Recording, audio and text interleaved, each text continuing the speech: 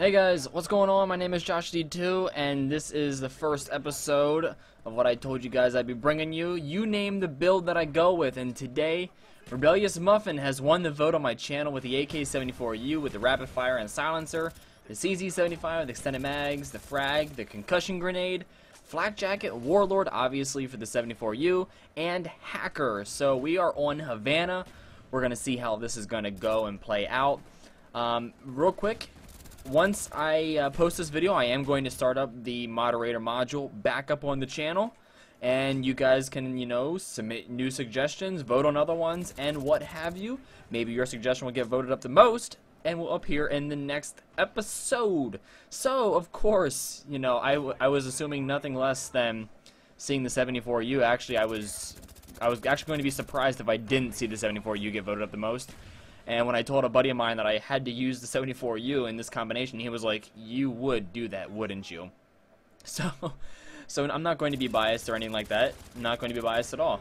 Definitely the 74U does have its strengths, does have its weaknesses.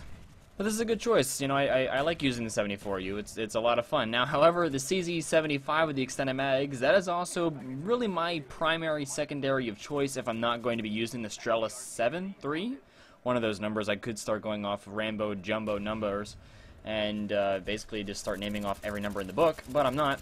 I really do like that pistol. I'm not a big fan of the Python just because of the clip size, how small it is. Definitely extended mags, I think, with the 18 bullets inside the clip of that pistol is just so helpful. But yeah, definitely with this suggestion, there was kind of like a little bit of leeway, and that was cool.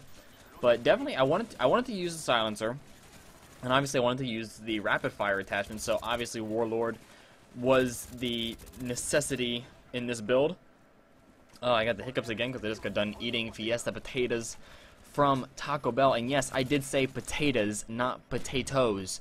So get mad if you want to, but that's just how it's going to have to be for this commentary. But if you want to leave your suggestion, go to my channel page right now. Go at the end of the video, actually, after you thumbs this up, if that'd be nice of you. And leave what you want me to do. I really liked a lot of the suggestions that people were leaving. They were very creative. Some of them were like only use me blade kind of style, and I'm gonna tell you right now, I don't know how well that's gonna work out. However, I have been having pretty good luck with commando lunges from Modern Warfare 2. I think I've unlocked that perk indefinitely in Black Ops at some points. I have those very decently long commando lunges at times. But do not get mad if I do not follow the build as is you states, because in this I'm going to pick up the Galil and get like 3 kills with the Galil. So please don't get mad. I hope you don't get mad. As for kill streaks, a lot of you listed kill streaks. If you don't list any kill streaks, I'm going to go with the basics. In this case, it was the spy plane, the 5 for the care package, and then the 7 for the attack helicopter. Pretty basic, not really anything too intense. But let me review this build. I played with this class about 5 or 6 matches. With this class, I didn't change anything on it. This was like, I think, game 2, and this one turned out the best. For the most part, though, the games were not that bad. I actually enjoyed quite a bit of them. And it was actually kind of satisfying to see how well of scores I was getting with the 74U, but then again, I'm not really surprised that I was getting the scores that I was getting with the 74U. But when it came down to actually, being stealthy, but yet still having the pack-a-punch of the rapid fire on the gun, it was very nice.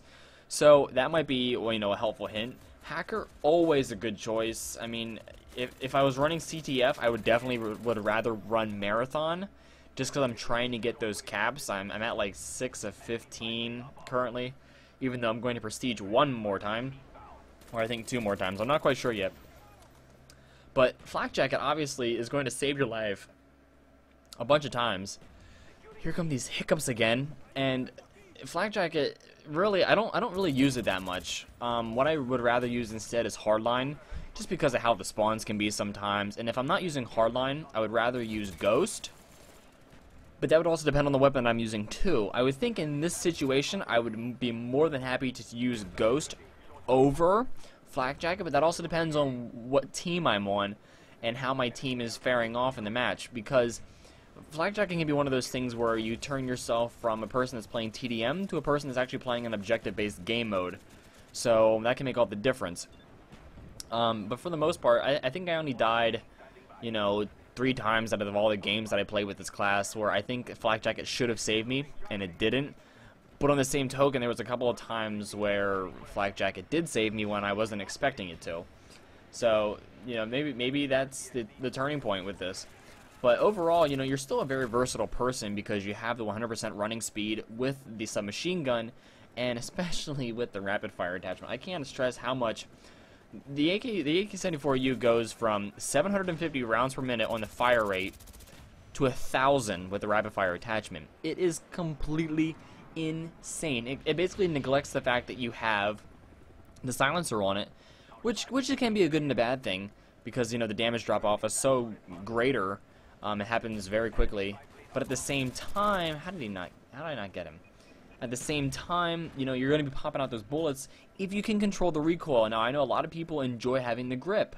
With this, obviously, you're not going to have the option for the grip, but still, I think that the center speed on the 74U and the center speed is how fast the gun is able to go back to its original point after you are shooting the weapon. I don't think the center speed is too bad, and I think that's one of the things that makes the 74U a bit overused. Let's just put it that way. So definitely one of the bonus ups on that one. Really, if you're looking for any more suggestions, the 74U is good. That's all that needs to be said. The gun's good. There's no doubt in my mind about it. Come on, die. And here we go with look at this. That's where that 18 clip comes in. You'd never been getting that with the Python. Well, you might have, but you know, we will never know. So, let me just say something as far as would I change anything with this build. Yeah, I probably would. I'd probably get rid of the silencer and put on the grip, just because with rapid fire, the aim can go anywhere. Your iron sights can simply just go all over the place, and I think that the grip, because it gives an extra 200 to the center speed, will really save with that added recoil to the gun.